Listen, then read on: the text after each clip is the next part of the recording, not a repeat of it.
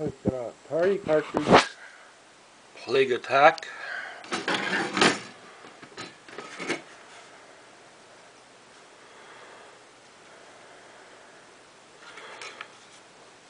Awesome condition.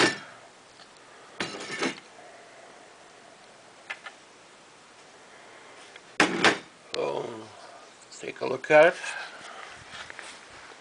The cartridges are getting more expensive once you get the common games.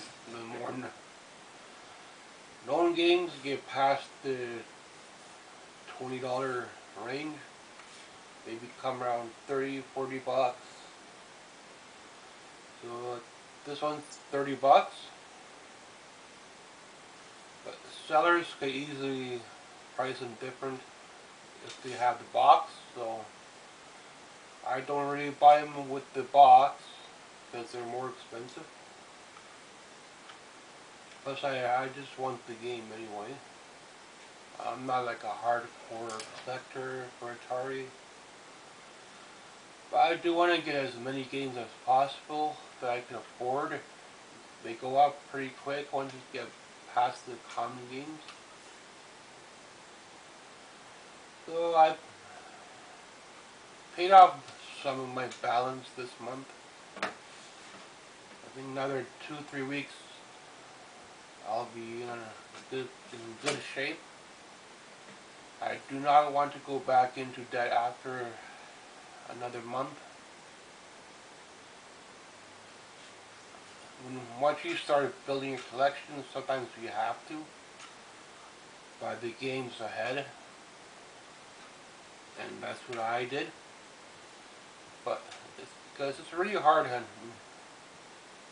you have to have your food budget in check. You have to have your art stuff in check, and you want to get some games, and sometimes you have to balance things out over a couple months. But if you go out too far, it could be very hard.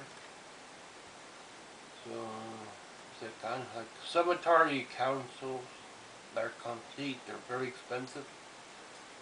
So they could cost easily $200-300 if they have more games. Or if you're buying game bundles, they could be very expensive. And you build doubles up that way very quickly, so just keep that in mind. But however you start your collection, it's going to take money.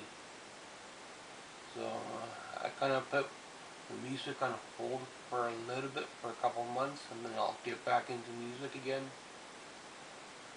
So I kind of go back and forth, music, games, stuff like that. But yeah, art, it's very expensive, so unless you're planning to do school and you're just buying art supplies for yourself, you cannot do nothing else unless you have a really good job and you're getting a paycheck every week. Then you could do more stuff. But if you're doing part-time, it's pretty hard, and Atari games, they get very expensive as well. I try to buy ones that are good condition. That's not going to be always the case. That's how it is with the Atari games, with games in general, I think. But mostly I've seen that with Atari. Like, they have really crappy labels. I haven't seen that with Nintendo too much. Usually they're really good shape. So I want to get back into some Nintendo games as well.